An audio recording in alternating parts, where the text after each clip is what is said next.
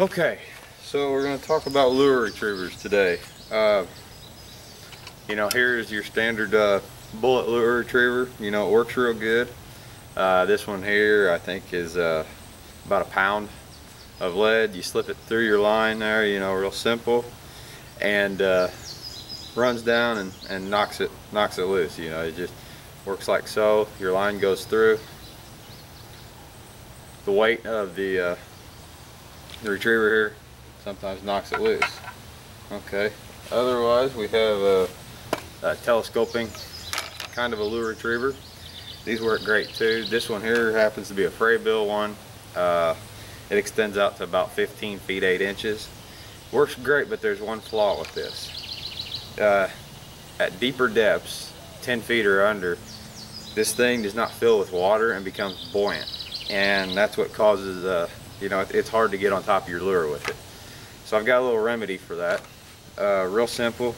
Get you a little drill and a 1/4 inch drill bit and a 3/8 drill bit and a round hitch pin, and we can fix those problems, and makes it real easy. All we're going to do is up here at the top and take our drill, and we're going to drill a 1/4 inch hole about 1.5 inches down.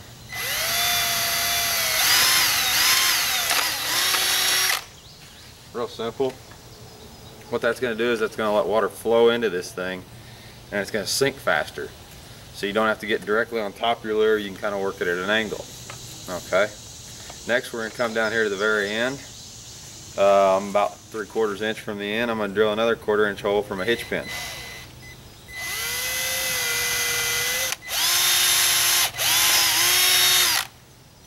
Okay, that'll let the hitch pin go.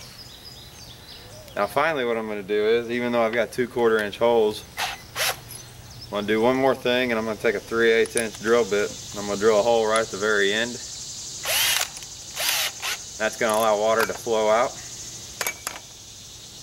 Real simple.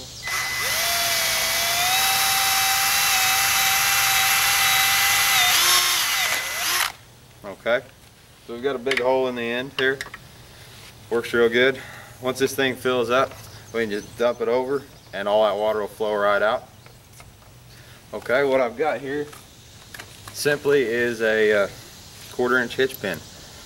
And what we're going to use this for is, if you're in water deeper than 15 feet, we can take this hitch pin, we can simply slide it on through, hitch it, and with this thing being filled up with water, makes it heavier, and it works like our first lure retriever. Finally, what I use is, around my area I get a lot of snags in existing fishing line. So what I've got here is a 10/0 treble hook.